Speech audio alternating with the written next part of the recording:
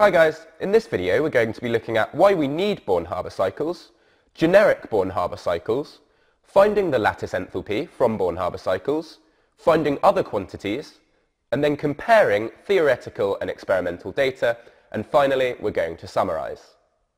So what is a Born-Haber cycle, and why do we need them? Well, we can't measure the lattice enthalpy directly, as it's not possible to form 1 mole of ionic solid from its gaseous ions in the real world. This is where we use Born-Haber cycles. They're a type of Hess cycle, which, if you'll remember, show energy changes between different points in a reaction. Possibly look back to last year's work if you don't remember it.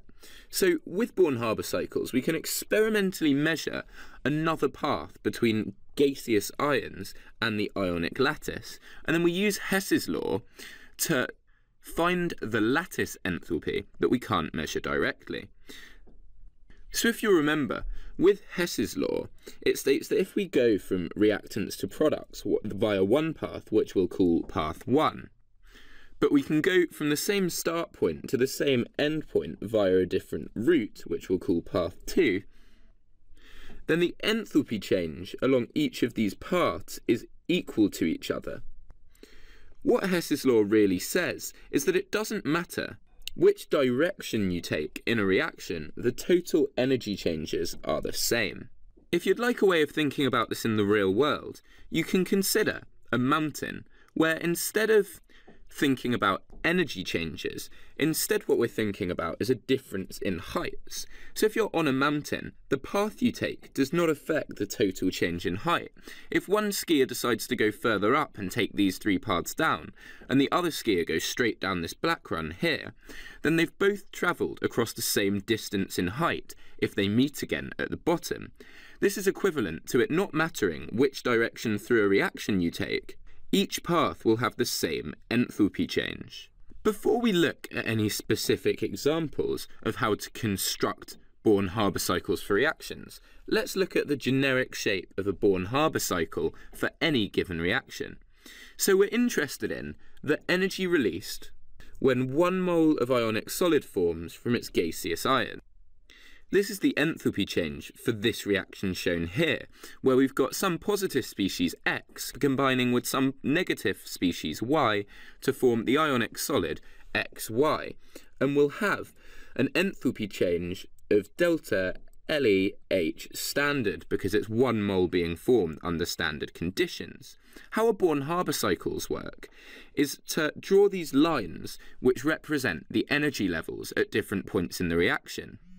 So this purple baseline represents the ionic solid, which for this generic example we're calling XY. The red line at the top represents the energy level of the gaseous ions. The difference in height represents the drop in energy as we go from one to the other. This is the lattice enthalpy that we're interested in. So now as we said, we can't experimentally find this value, so we want to find another route from this point in the cycle to this point. So now let's consider how we can do this. One value that we can find experimentally is the enthalpy change of formation of the ionic solid, XYS. So remember that the enthalpy change of formation is the energy released when we take the elements in their standard states. So we'll imagine that's a solid for X and a diatomic gas for Y, and then you form the solid you want. This is usually much smaller than the lattice enthalpy, so is shown by this much smaller drop in energy here, which we can label the change in enthalpy for formation. And then on the line we write in the species we're interested in. So in this case that's solid X plus half a mole of diatomic Y. At this stage, if we can create a path between the gaseous ions and the elements in their natural state, then we can use Hess's law to find the lattice enthalpy, as we'll know 2 different routes between the ionic solid and the gaseous ions. So to start this process, we should atomize the elements, as that makes them 1 step closer to being the gaseous ions. These equations show what we mean by atomization, where we take the elements in their standard state and convert them to monotonic gases. In the diagram for the Born-Haber cycle, we show two individual steps for the atomization of X and Y. So we start off with the elements in their standard states as before, and then firstly we'll atomize X. So that goes from being a solid into a gas, and Y will stay the same for this step.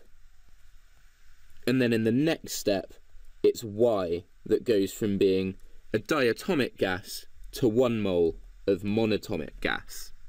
Now we have X and Y in their monatomic gaseous form. We just need to think about giving them the correct charges to become the gaseous ions. So at this point we should put in the step for the ionization of X. This is where we provide enough energy to separate an electron from X, leaving it as a positive ion. So again, because energy is going into the system at this point, it's represented by an upwards arrow in the Born-Haber cycle. We're transitioning from the gaseous atoms to having a 1 plus X ion, which is also in a gaseous state, and in this step the Y doesn't change, and then the energy involved here is the enthalpy change of the first ionization, I1, so that's delta I1H standard. At this stage, don't forget to include the electron on this rung, because otherwise you've gone from having no charge on this step, you would have acquired a positive charge. What you've done is pulled an electron away.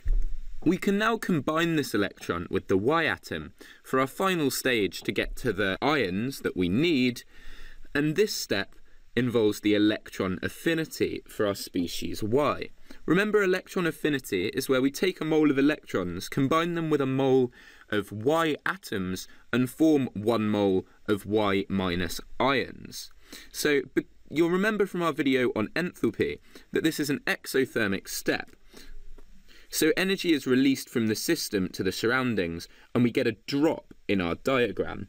This is labelled by the change for the electron affinity, and then H is normal for enthalpy, and then this is our completed Born-Haber diagram.